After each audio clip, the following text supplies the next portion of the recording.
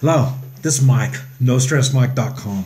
Okay, now first, man, I'm cranking out the videos now, and for some reason, I can put up a video in about 10 or 15 minutes, compared to hours and sometimes 2 days to get a video out. So I'm taking advantage of this uploading time.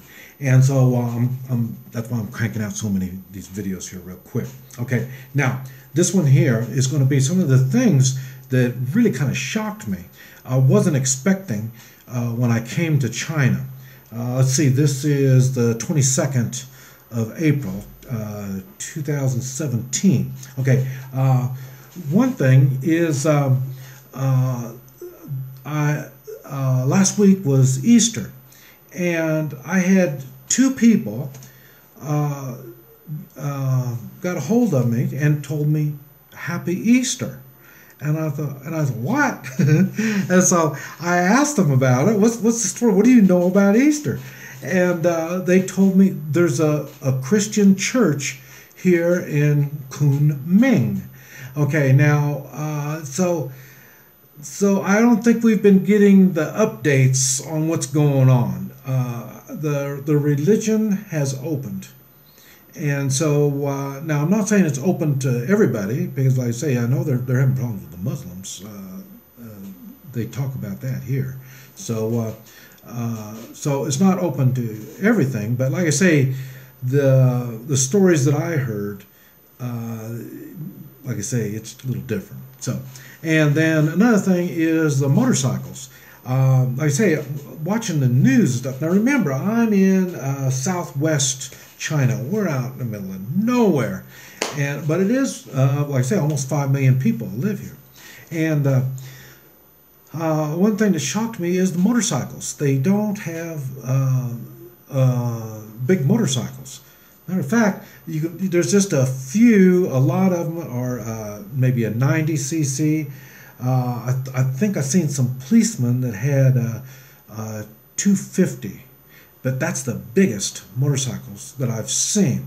Now, I know there's more because I saw a 1000 Suzuki, and but it was used, and so these get in the country some way or another, but you don't see them running around on the roads. And so that's kind of, because what I thought was going to be a bunch of bicycles, people running around on bicycles, people running around on motorcycles, and well, they're on those electric motorcycles is what they're on, and the bicycles, probably 95% of the bicycles you see are the rented bicycles. They rent them. So you don't have people running around on bicycles a lot. I mean, they're out there, but they don't even own the bicycle. So that I thought was kind of interesting too. Food being cheap. I mean, it's really cheap. Like I say, I eat out every meal. Most meals run less than $2 a meal. Most. Sometimes I'll splurge, and I'll pay $6 or $7 for a meal, but it's very cheap. Food is very cheap, and the living standards. Now, don't forget, I got this. I bought my own motor scooter, so I get around. And so I have found a place, a small community in the middle of these ghost cities, and I haven't quite figured it out yet. I've only been there once. I'll be getting over there more, but it's more what I thought was going to be more realistic. But really, the majority of the population is in big cities, such as the ghost city. And I'm talking about the ghost city. Ghost cities shocked me. They were. That's why you see me made so many videos when I moved out here to this ghost city. I mean, it was nothing like I was expecting, and like what we've been told, and all this kind of stuff. So, but anyway, so that was about the ghost city. But the living standards on the people like I say, when I first came here, I lived in 3 days. I lived in a real Chinese community, and it was hard for me to get food there. That's why I moved to a different place. But even that was not as low as I was expecting. I thought it was a pretty good living condition. And like I say, now I've gone out to some of the villages, and tomorrow I'll be going to a village too. So, but anyway, now the villages is a different thing. Like compared, like I'm sure you all, like I say, I'm from Oklahoma, and if you go to Tulsa, you think, hey man, he's those, they're up to date and everything. But if you come out where I live, there's 400 that live in my community. We're out in the country. You probably think we got low living conditions, but like I say, it's what we want, what we like. And so I would say I haven't seen bad living conditions at all. And but I'm not done looking, but I'm just letting you, none of it has been bad. So it's been good up to really good. Like I say, I've been around to see all kinds of different housing and stuff like that. So, and like I say, I'm still curious on cars, old cars. I haven't seen them, and I haven't. The most of the people I talk to don't own cars, so they don't know. And the ones that do own cars, they don't talk enough English to really explain things to me. So I really don't. There's a lot I don't know. But like I say, I am thinking. Like I say, these old cars go to Vietnam, Thailand, Burma, I don't know, maybe Russia. I don't know where they go, but I'm thinking to go somewhere, just like the United States. If you ever wonder where all the old cars are, they went to Mexico and Central America. So that's what I'm thinking. They go somewhere. I had somebody mention that you can only have cars up to 10 years old. Well, I'm wondering, if you buy a car at 9 years old, does that mean you only get it for a year and then you lose it? Hey, I don't know. Like I said, I haven't been able to get all this qualified. But like I say, it does shock me. I've seen, I think, 2 old cars on the road. So, and I don't know, why were they on the road? Where's the rest of them? Why those 2? So I don't know. I'm still learning. Another thing is law enforcement. Law enforcement, like I say, I don't know. I know one thing. It's illegal to touch somebody, and it's even illegal for the policeman to touch somebody. What happened is, I know someone that they were going into the community to get people out of the houses. They were working out deals with how much you're going to give for the house, because they're going to buy their old house and put them in a new house. They'll trade them or they'll sell it to them.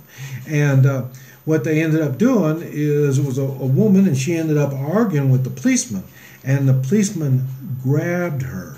Whoa, that's a no-no. And so when he grabbed her, she was happy, and she said one thing, she didn't think the guy would touch her because it's against the law, and when he did, boy, that was good. She got more money off of her property because the guy touched her. So, and that explains why, remember, they got my passport. And I went to the main police department in Chongming and to look for an extension for my visa. And they took my passport. And when one of the paperwork is, I told them where I was living.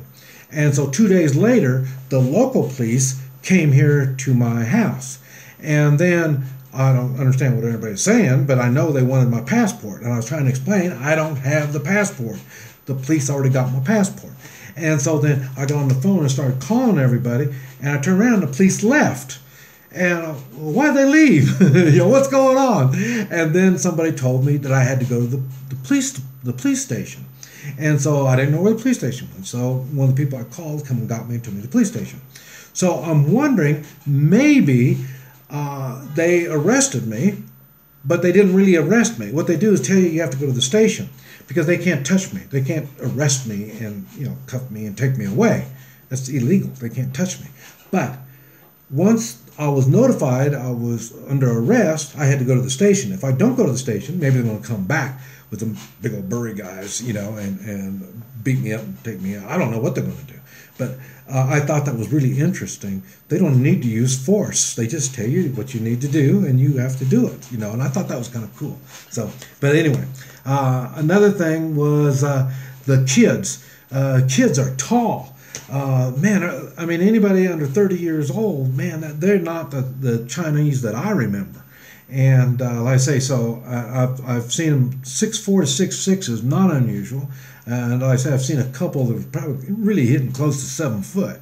And obese, there is no such thing as obese, but they were bigger. Like I say, the kids, even the girls are taller. A lot of them are, almost 6 foot.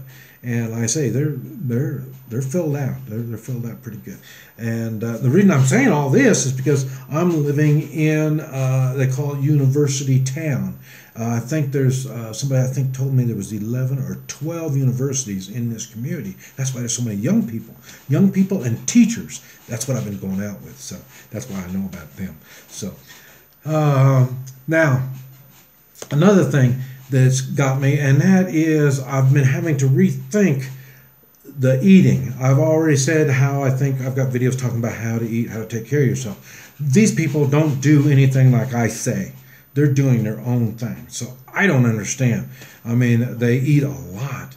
Not a lot of times. They're continually eating. They're snacking, eating. I don't quite understand. But then again, remember, these are the younger ones. I don't know in the long run what that's going to do to them. I don't know if they're going to start getting fat when they get up 40 years old. I don't know if they're going to get unhealthy. I haven't been able to do enough people in my Hoi Chi work to really figure out something about the health-wise. So what they're doing here is different than what I talk about. But at the same time, they're eating fresh, good food. So that really makes a difference. But they don't drink as much water as what I suggest. Now, everybody that I have worked on their kidneys haven't been working as good as they should be. So I think they do need to drink more water.